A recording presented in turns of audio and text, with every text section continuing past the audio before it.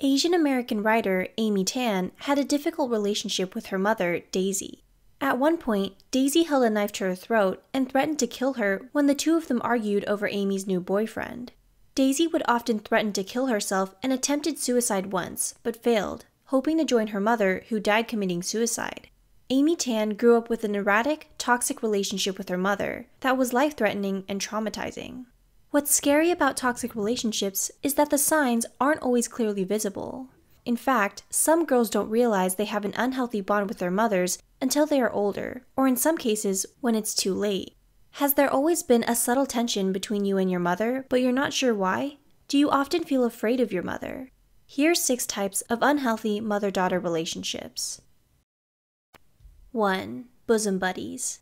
This is when the mother is more concerned about being her daughter's best friend more than playing the role of a parent.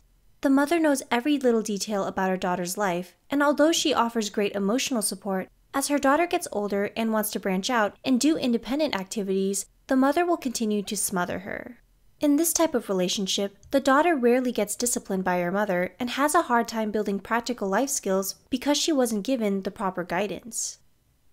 2. Boss and subordinate.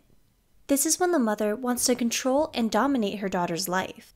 The mother is often very demanding, rigid, close-minded, and expects the daughter to follow her rules and expectations. She typically lacks empathy and puts pressure on her daughter to perform well. The daughter often feels as though she has to be perfect to win her mother's approval. She also suffers from low self-esteem problems and fears being rejected or judged harshly by others. As the daughter gets older, she will grow resentful of her mother and will typically rebel, whether it's done loudly or quietly. 3. Rivals. In this relationship, the mother sees her daughter as a rival or threat.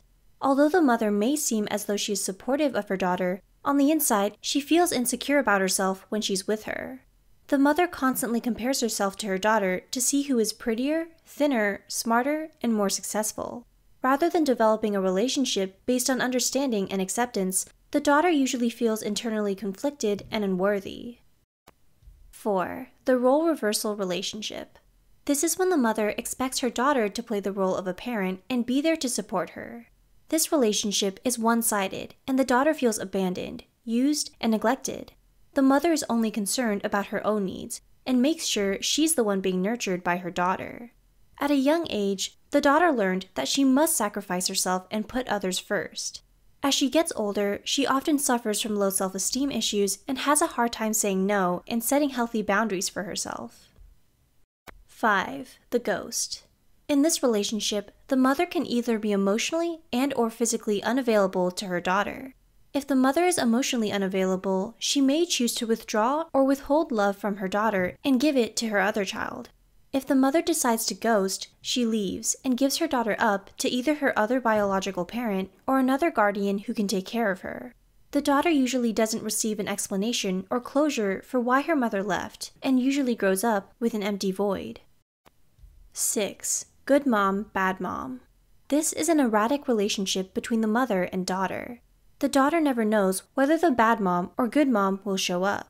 She often faces hot and cold treatment from her and fears her mom. The mother usually acts good when they are out in public and there are others around them. She displays kind behavior, smiles, and pretends to care for her daughter. But when it's just the two of them, the mother will show her true colors and acts dismissive, neglectful, and cold. In this relationship, the mother only wants to put up a good image when she has to, and fails to connect with her daughter. Which type of unhealthy mother-daughter relationship do you resonate with? We know how hard it is to talk about toxic family dynamics and want to be a safe, non-judgmental place for you. Please share your story with us down below. Also, don't forget to subscribe for more content from Psych2Go, and check out our Patreon. Thanks for watching.